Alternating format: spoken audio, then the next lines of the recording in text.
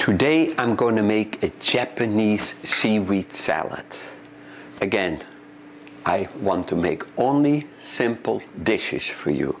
Not complicated, but my goal is, and that's what I was well known for, to make tasty food. And again, this is very tasty. So let me show you what I'm doing. We start with a little grapeseed oil. If you don't have grapeseed oil, you can use any oil, but don't use canola oil. Don't cook with extra virgin oil. That's one thing I don't use for my cooking. Next thing I do is I add here vegetables. I have some cabbage, red cabbage, onion. I have red peppers. I have carrots. I have garlic. I have ginger. And let me see, and some green onion. And what I'm going to do now, first I start with the red peppers. Saute them. Again, this dish won't take too long. It's very simple, fast.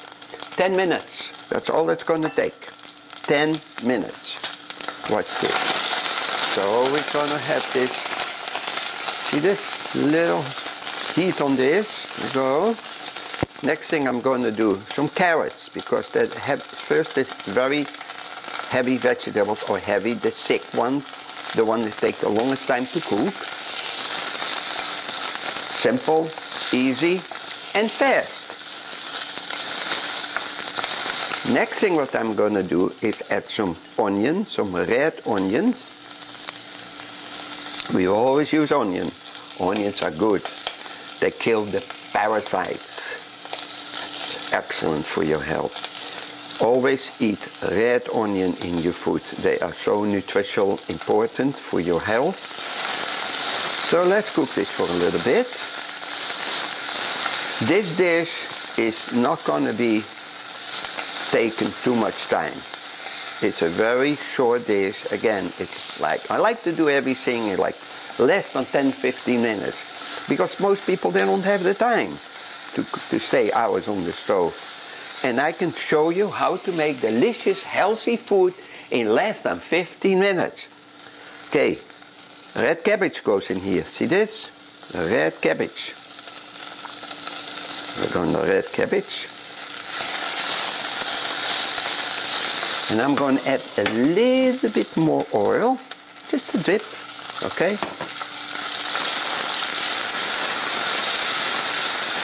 You don't want to overcook this, you just want to keep this nice and crunchy. We don't want to lose any of those beautiful nutrition, vitamins and minerals in this food. Then what I'm doing here is have a little garlic, chopped garlic in here. Garlic.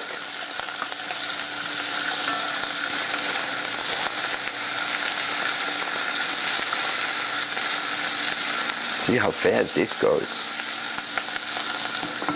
And next we add some ginger,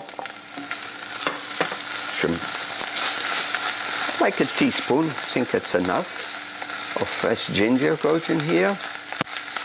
Alright, so far we haven't seen any flavor. So now we're slowly going to flavor this. What I like to do first is deglaze it. Instead of wine, I use a little rice vinegar. Again, I need some acidity in this, just a little bit, tablespoon, that'll be enough. You heard it sizzling, that means it's working. Wow. Oh, that is just wonderful. Then add a little bit of Himalayan salt.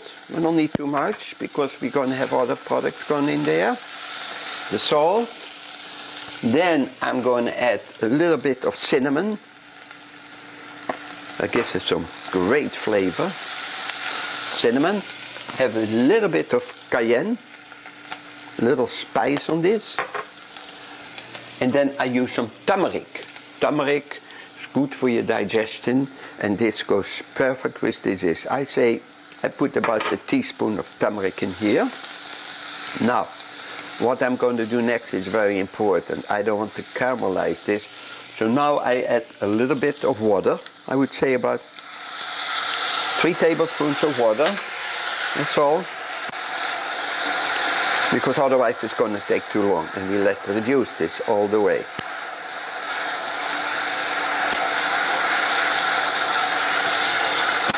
Now, when we to this point, what I'm going to do, I'm going to add all my beautiful Japanese vegetables. Wakami, I don't know all these names, they are so beautiful.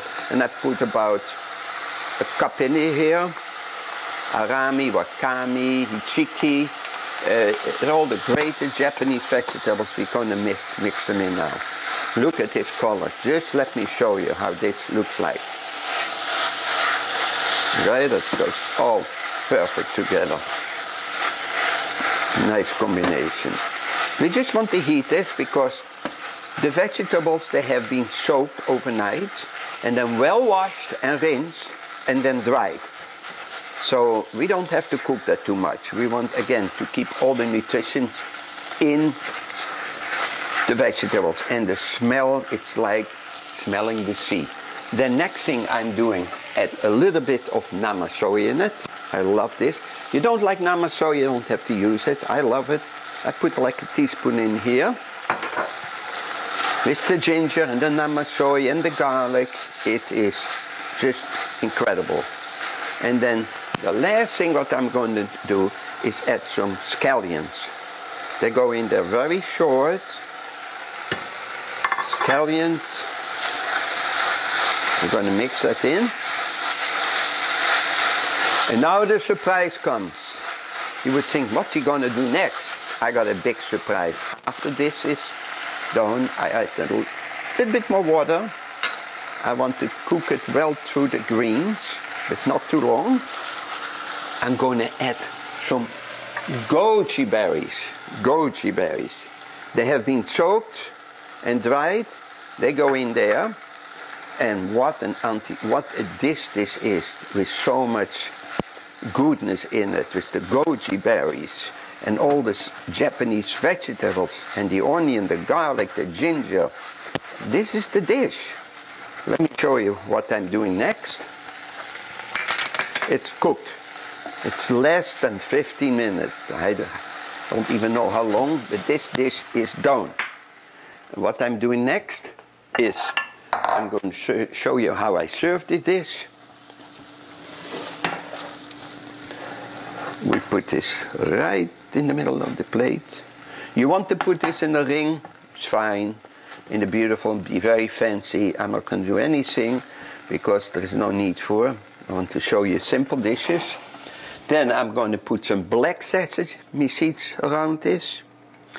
And I'm going to have some white sesame seeds.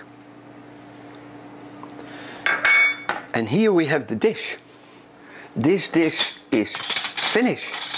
It's simple, it's easy, and let me see how this tastes. Wow. Oh, it smells so delicious. God.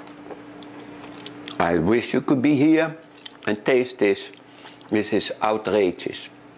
Well, this is it. I'll see you next time. This is Chef Sal. Watch and read more at evolvewithflavor.com.